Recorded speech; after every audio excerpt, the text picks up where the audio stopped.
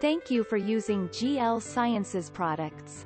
In this video, we will introduce our recommended HPLC column washing method. We will pay attention to the washing method for the normal phase column such as our bare silica column. When do you need to wash the columns? We will introduce 4 cases, after which washing your column is advised. The first case is when the pressure is more than 5% higher than previous analysis. When the pressure is high, it might be that the column is clogged. It is important to record the pressure of your new column under your analysis conditions. That way you can monitor pressure rises. The second case is when the peak shape deteriorates. Examples are split peaks, tailing peaks and fronting peaks. These symptoms can be caused by dirt being adsorbed on the column. This can change the retention. The target component can be adsorbed by the dirty part. The third case is when the theoretical plate number has decreased by 10% or more. If the column becomes dirty, the noise signal may increase, or the peak shape may deteriorate. As a result, the theoretical plate number will gradually decrease. The last case is when you want to store your columns for more than 10 days. If the column has been used with an acidic, alkaline or salt condition for a long time, it may cause deterioration of the column. Make sure to wash the column before storing the column. We have discussed 4 scenarios after which you should wash your column. Now we will explain how to wash the normal phase mode column such as a bare silica column. The detergency of the solvent on the normal phase mode column is different. Of these, hexane is the weakest detergency, and water is the strongest detergency. A weak solvent is usually used as the mobile phase for a normal phase column, but washing may require a strong solvent. However, it is rare to flow water through a column used in normal phase mode.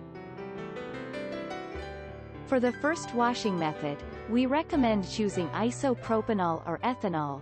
These are easily mixed with most solvents such as hexane used in normal phase mode. If the washing is insufficient with the first choice solvent group, use methanol or water as the final choice solvent. However, these solvents are not mixed with most solvents such as hexane used in normal phase mode. Therefore, make sure to use the final solvent group after using the first solvent group. In normal phase mode, columns flushed with water or methanol may change retention. Usually it becomes irreversibly faster. It may stabilize with a faster retention time. I will explain the basic washing method. First of all, flow 100% of the first choice solvent through the column. Take care about high pressure when using isopropanol. The volume to use is more than 5 times the column volume. For example, a column with an inner diameter of 4.6 mm and a length of 150 mm has a column volume of 2.5 ml. The washing solution to be flushed must be 12.5 ml or more. When washing at a flow rate of 0.2 ml per minute, running time must be at least 63 minutes. These solvents tend to increase the column pressures. So, I recommend to flow at a lower rate than usual. Washing time may be longer at low flow rates. If the pressure is still much lower against the operating tolerance pressure, after flowing the solvent more than 10 minutes, you can increase flow rate. If you can increase the flow rate, decrease the washing time. When increasing flow rate, pay attention to the column pressure. Increasing the amount of washing solvent will enhance the washing effect. The column volume can be calculated by the formula shown here. The column volume of typical sizes are shown, so please refer to this.